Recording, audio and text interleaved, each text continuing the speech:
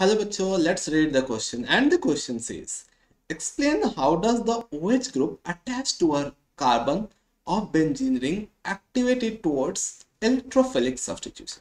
बच्चों मेरे पास एक बेंजीन रिंग है। इस बेंजीन रिंग पे कौन सा ग्रुप लगा है? OH, right. OH, right. OH के पास लोन पेयर है क्या? बिल्कुल, इस ऑक्सीजन एटम के पास लोन पेयर है। If I talk about the hybridization of this oxygen atom, can I say it is sp2 hybridized? पक्का? So, क्या the lone pair present on this oxygen will participate in resonance? 100%. और क्या the movement will occur towards the ring? Yes. Why? Because the movement occurs from high potential to low potential, from lone pair to double bond. Let's write the different resonating structure of benzene. Of ये है क्या? Phenol. Phenol movement कैसे होगा? Lone pair delocalised हुआ। जैसे ये delocalised हुआ, the double bond will shift on the adjacent atom. तो इसका फर्स्ट रेजोनेटिंग स्ट्रक्चर जो बनेगा कुछ ऐसा बनेगा। O के ऊपर positive charge, why? Because it has donated the lone pair. Negative charge यहाँ। इफ मैं बात करूं नेक्स्ट रेजोनेटिंग स्ट्रक्चर का, वो कैसे बनेगा? Let's see it. This negative charge will get delocalized और ये double bond will shift on the adjacent atom।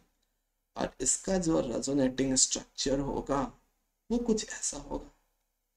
O के ऊपर positive charge H, this negative charge will form the double bond, negative charge यहाँ रहा और ये। अब क्या फिर से डीलोकलाइजेशन? बिल्कुल।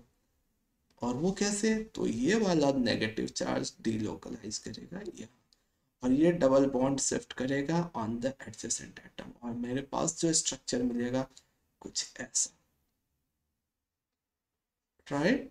डबल बॉन्ड O के ऊपर पॉजिटिव चार्ज, यहाँ पे इसने डीलोकलाइज करा, ये ऐसा था, ये नेगेटिव चार्ज। जो अगर मैं बात करूँ नेक्स्ट रेजोनेटिंग स्ट्रक्चर की, क्या होगा?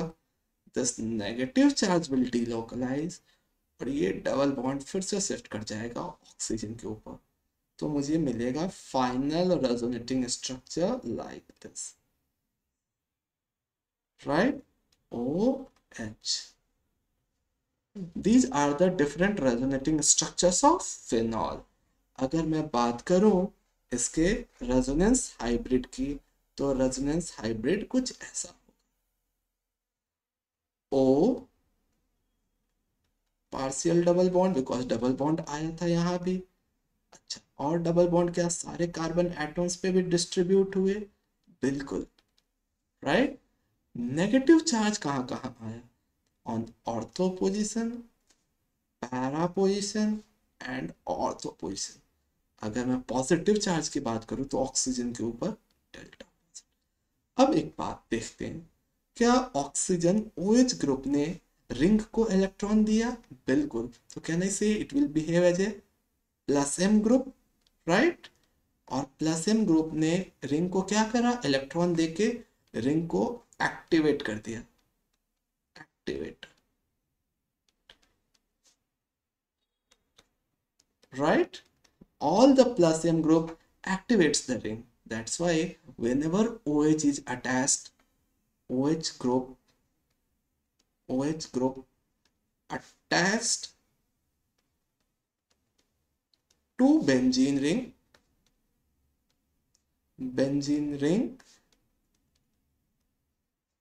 activates the ring, activates it, right।